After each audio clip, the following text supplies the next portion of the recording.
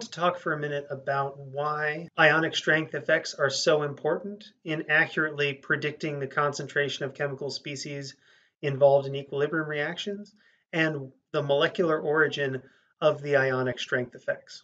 Ionic strength effects model the formation of what is known as the ionic atmosphere around cations and anions that are dissolved in an aqueous solution. Any cation or any anion that's dissolved in an aqueous solution will develop an ionic atmosphere. And an ionic atmosphere is a collection of ions of opposite charge that are held at a distance around a cation or an anion suspended in an aqueous solution. And the reason the ions are held at a distance is because of what's known as a hydration sphere.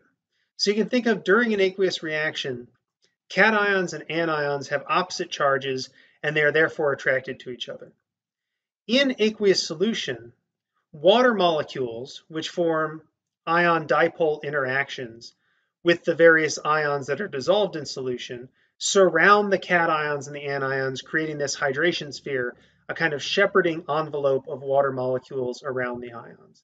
If you're a negative ion, if you're an anion like chloride, the relatively positive end of water's dipole, the hydrogen atom, is pointed towards the negative charge.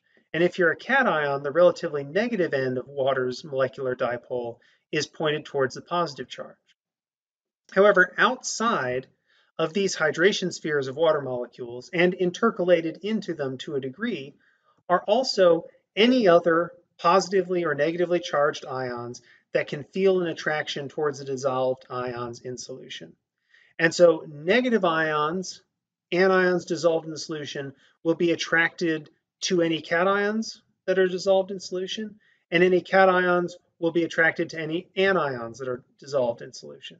If the only species dissolved in solution were the species that you need to do an equilibrium reaction, where ions come together to form a compound or a complex, like iron 3 plus reacting with thiocyanate, forms an iron thiocyanate complex ion, well then the reaction is relatively easy because these thiocyanate ions are attracted to the iron cation and vice versa. And they slowly penetrate that shepherding envelope of hydrated waters that surround the ions, and then they can actually form a chemical bond.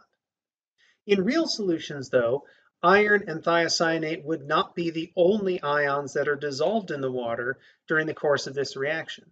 There would be spectator ions, potentially like nitrate, potassium, sodium, chloride. These are ions as well, and they feel an attraction towards the iron 3 plus cation in the case of the anions, and the cations, potassium and sodium, would feel a meaningful but not necessarily particularly strong attraction to the thiocyanate.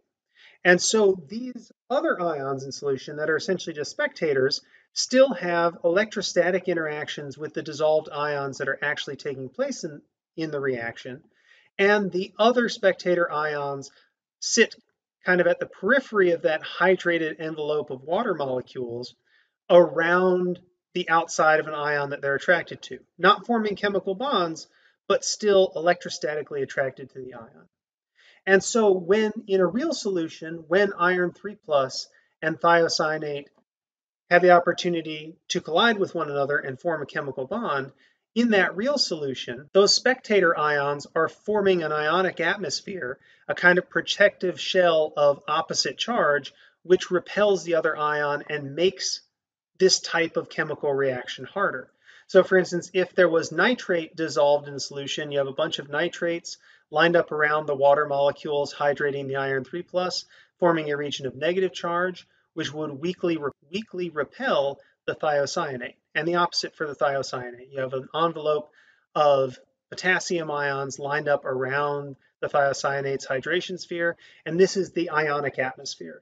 It is a region of opposite ionic charge that makes it more difficult for oppositely charged ions that need to find each other to undergo a chemical reaction to actually collide effectively and undergo that chemical reaction in a real solution, a solution with a measurable ionic strength. And so this is what our ionic strength effects and ultimately our activity coefficients are actually modeling is the impact, the electrostatic repulsion that the ionic atmosphere creates and makes these type of equilibrium reactions more difficult than they would be if it was only the ions we were interested in deionized water.